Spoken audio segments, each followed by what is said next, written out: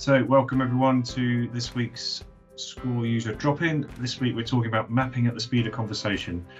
I love this topic. I think using Skore in a workshop is addictive once you've got it right. A little bit of practice. So I love talking about this sort of stuff. So we'll go through a little quick introduction. We'll look at how mapping at the speed of conversation. Obviously, we'll be looking at mapping a process. Then we'll look at sort of the quick tips and hints on how you can make the process look good, and we'll follow up with a little bit of wider kind of just experience from us. We've been doing this for years, so what are some of those things which we can point you in the right direction to make you as good as us at doing process workshops? So obviously, why do we want to map at the speed of conversation? A lot of other tools out there, a lot of your experience might be with tools where you can't really use the tools in anger in a workshop. You might be just taking notes or recording meetings and transcribing it afterwards. But what we're trying to do, why we're looking at mapping at the speed of conversation, is really so you shouldn't be looking at the tools. The tools should be in the background and really facilitating the conversation that you're trying to have. That's why we put a lot of emphasis on that. And so those attendees, hopefully they're enjoying it. They're not distracted with what you're doing in the tool, waiting for you to navigate or create stuff. And ideally, we get to that place where processes are magically appearing on the screen. And that's takes a little practice. And we talk about workshop flow an awful lot at Skore. It's about keeping the flow of momentum. You've probably worked hard to get these people on the call or in the room. So how do you make sure you get the most out of that time? And two anecdotal quotes at the bottom. We want you to be using Skore and getting this sort of feedback from participants from your workshops. And we hear this all the time. It's the first time I've seen my process like this, or first time we've agreed on what it should be. Also, people, they've experienced a non-Skore workshop. They've got a bit of a preconception of what it might be. So if we can turn that around and make it, dare I say, make it fun, then we're winning. So practically, what does this mean? So Skore, the very first version of Skore back in the day, it was designed as a workshop tool, and that's still core as to what it does. So yes, you're going to put them in a process library and do a lot of analysis and use it for the wider improvement opportunities, but it's got to work in a workshop, right? So that's still core. So if I come into my edit mode here, what you'll see at the bottom is you've got the basic shortcut keys here. So W, Y, N, and the like. So if I click on W, guess what?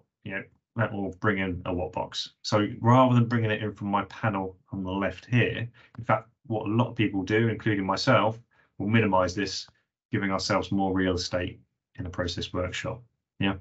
So we can go, W, click for a what box, for a Y box. Guess what? Y. This sounds simple, but it's just second nature to me. Now, if you want to have a note, capture that kind of anecdotal information or a question or an extra bit of information, you can do that. It adds a media. Lets you add an image very, very quickly. Again, you can see it here. If I double click on this, I can now go and open Media Picker, and away we go. Where do you find the shortcuts? You find them along the bottom here for those top ones, the top handful. If you go to Get Help, you can see all keyboard shortcuts here as well. Double colon, it brings up the icons. So if I wanted to quickly add let's add a star, I can add that in, away we go. Lesser known way of bringing up icons.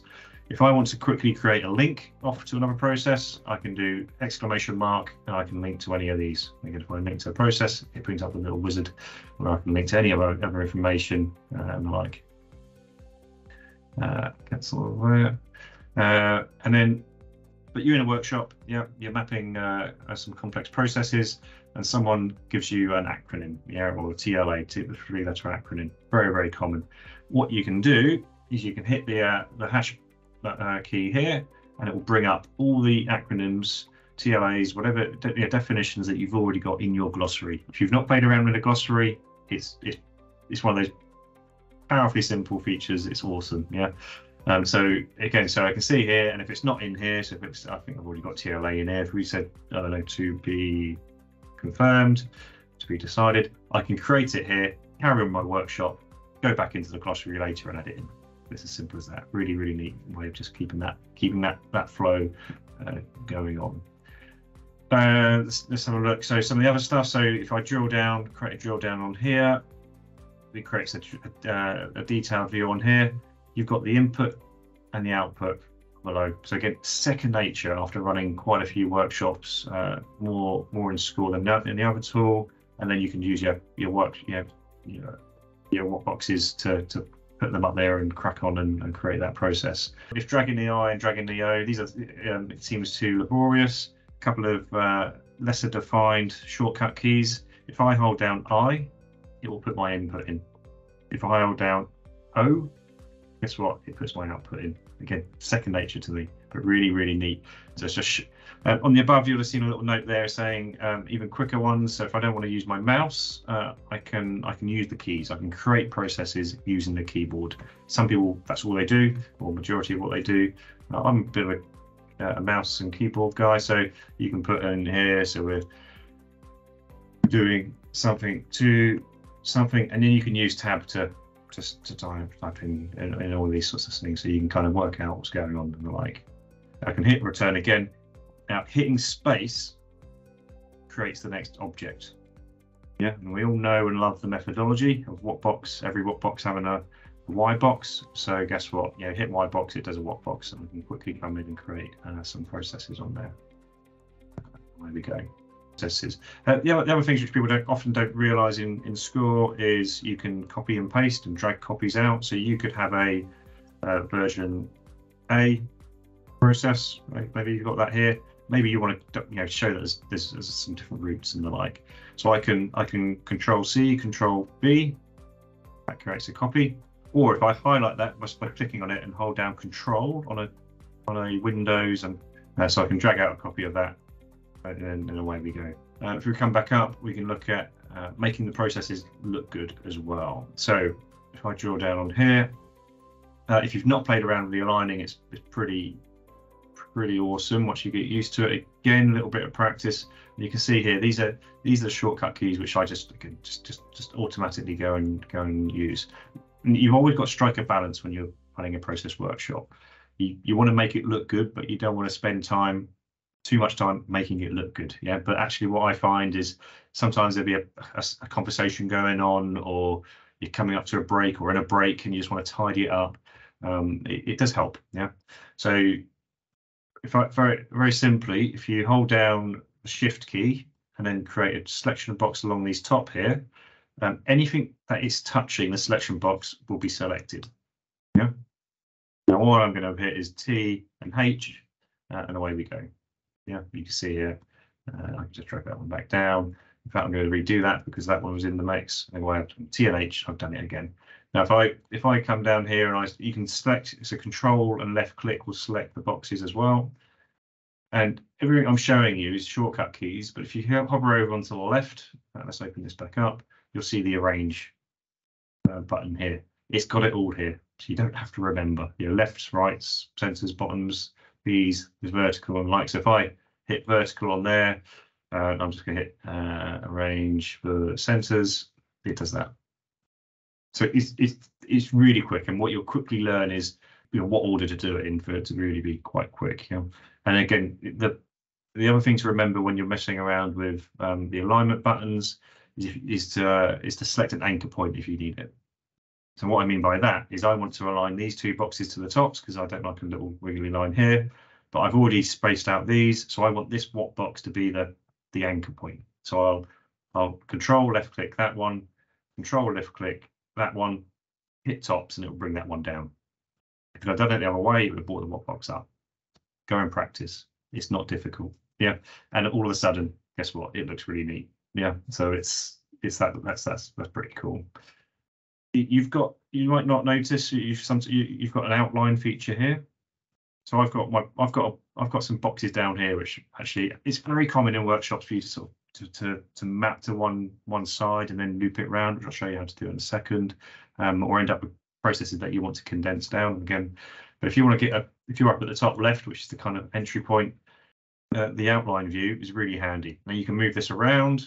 You can expand it out and use it for zoom. Yeah, or you can use these things here. So actually fit all contents to Zoom. I can then use the selection, move it up, delete it, whatever it might be. So if I move that back up like that, hit the reset size, I'm now back how I wanted to. Really useful tool when you're trying to tidy up, especially the larger processes that might have sprawled because that's the way it came out of people's heads. So again, we've all been there. That's quite common. So another cool little bit feature is creating detailed views on the fly as well. Again, I suggest you practice this before a workshop if you think you're going to get into that space. But again, what's very common is you'll map out a process. You'll have more boxes on the page that you want to, but then you want to group them. So I'll just leave these for example. So again, what I'm doing here is selecting those processes using a selection box. I can control and select and deselect if I wish. And again, if I go to edit now, I can now move selection to a new detailed view. So let's have a look at what that does. So I can create that box here. It's now created a what box here. I can name that. So again, it should be obvious as to what you're naming it here, but you can say it's a parent activity. It's moved all of this stuff down here. So I can control A that, bring it up, and then go through exactly the same process as I went before. Yeah, control. I want you all to be as quick as this. A little bit of practice, yeah. Very simply, a little bit of alignment. Again, already that just looks better, doesn't it? Yeah, people are going to understand it a bit more. It's going to look better. So that's the grouping and sending down. That's what I was talking about there, or hinting at there. Looping it round. So again, what's it going to do here? So it gets really common for processes. In fact, let's do it down here. As I said, yeah, it's really common for people to do that. Yeah, especially with a group of people. But what's also really common is that as you're tidying it up, or again in that lull, you might want to loop it round. And again, it's very quick and easy to do. So basically, you can you can say, right, I want to bring these ones back down, highlight it down, and bring it back round. So again, the methodology, there's always exceptions to that, is that you can see what I'm doing, is that you snake processes round. Yeah, again, you probably wouldn't have stuff over here. In fact, let's not do that. But again, you can see how quick it is once you've kind of got a little bit used to the tool, just to mess around, bring it around, make your processes. I double click, that will reset. Away we go. Yeah, and again, I can do that. It's really quick. The other thing which people often get stuck on formatting or layout in workshops is when someone says, I haven't got any text on here. In fact, let's show the box numbers. That might help. So someone will say, again, that's not a bad tip in terms of when you're running a workshop, is switching the numbers on. Yeah. So it makes it easier for people to say, oh, we're missing a step between 15 and 16. So if that was the case, all I would do is delete that, move that to one side. I should have selected that, add it in, and away we go.